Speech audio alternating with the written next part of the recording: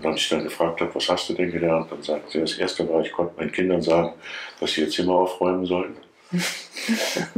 Also sich klar positionieren. Positionieren. Ich konnte dem Mann sagen, dass er eine Depression hat und ich ihn nicht mehr tragen kann. Ja, und das dritte Schwerste war, der Mutter die Tür zu weisen, wenn die betrunken ankam und sich ausweinen wollte. Und das hat sie mit einem Messingkettchen gelöst, was sie vor die Tür gemacht hat. Da konnte sie riechen, ob die Mutter eine Fahne hat und sagen, Mutter, geh nach Hause, schlaf deinen Rausch aus. Wenn du nüchtern bist, rede ich gerne mit dir. Rums. Die konnte sich abgrenzen. Ja, die konnte sich abgrenzen. Das ist ein wesentlicher Faktor, den ich bei vielen Menschen sehe.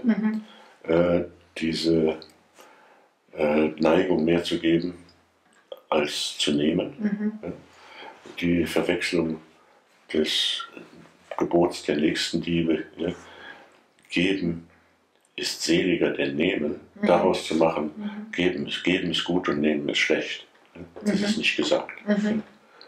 Sondern die Seligkeit des Gebens kommt daher, dass wenn man jemandem was gibt, dass er dann in meiner Schuld ist und der mir wieder was gibt. Das heißt, einen hohen Umsatz von Geben und Nehmen. Das verbietet alle Hilfsverben. Haben, sein, werden, möchten, sollen und so weiter. Und versuchen.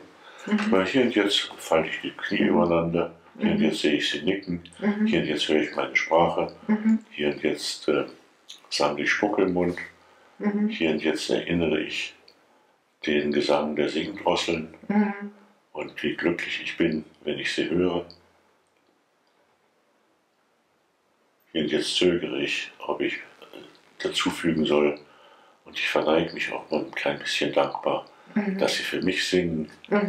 So, einfach teilnehmen. Ganz banal an dem, was jetzt ist,